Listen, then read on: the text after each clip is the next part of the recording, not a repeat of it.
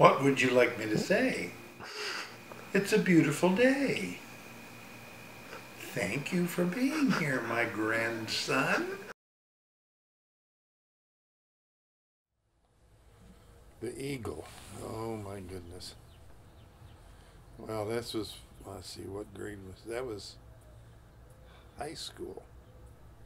And I was a senior, but one of my good friends who was a senior hadn't been taking the sciences we had been taking. So he was taking biology during our senior year when the rest of us were now on to physics. And in biology, we had a science project you had to do late in the semester, and he decided what he was going to do was go hunting. He had grown up hunting with his dad, and he was going to shoot something and stuff it and bring it in for his biology project. And so we went out.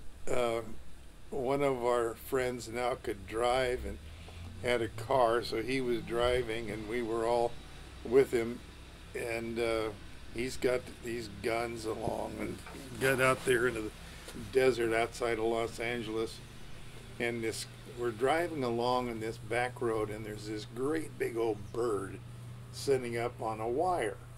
You know, there was phone wires or some electric wires going on. There's a big old bird sitting up there. So we sit and stare at this bird, and we have a debate about what kind of a bird it is. And you know, we're high school kids.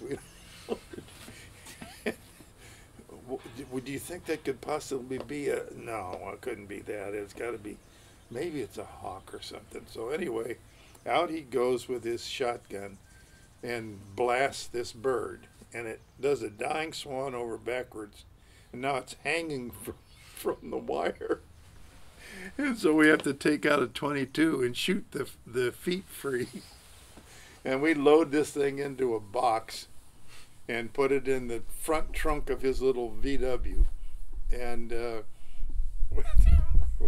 we think, well, we don't really know, so we better get a couple of those. We go up into the Tehachapi's and we get a chipmunk and a squirrel or something and put them in there, and we head back in and we go to the taxidermist he'd lined up to help him with this project, a guy named Shorty Baker. I'll never forget the name. And we go in there and we're all going into the taxidermy office, and we're all about, oh, we've got all and you got to come out and see tell us what it is. So he comes out, and up goes the front trunk of this VW, and he looks at it, and he looks up at us, and he says, "Why, that's an eagle, boys." Which, of course, is totally illegal and can get fined all kinds of. So he agrees to take the eagle, and he had an Indian friend, and they could own eagle and eagle feathers because it was part of their rituals. So he gave the eagle to him. The biology teacher was never told about this incident. All she knew was with this little squirrel or chipmunk or whatever he brought.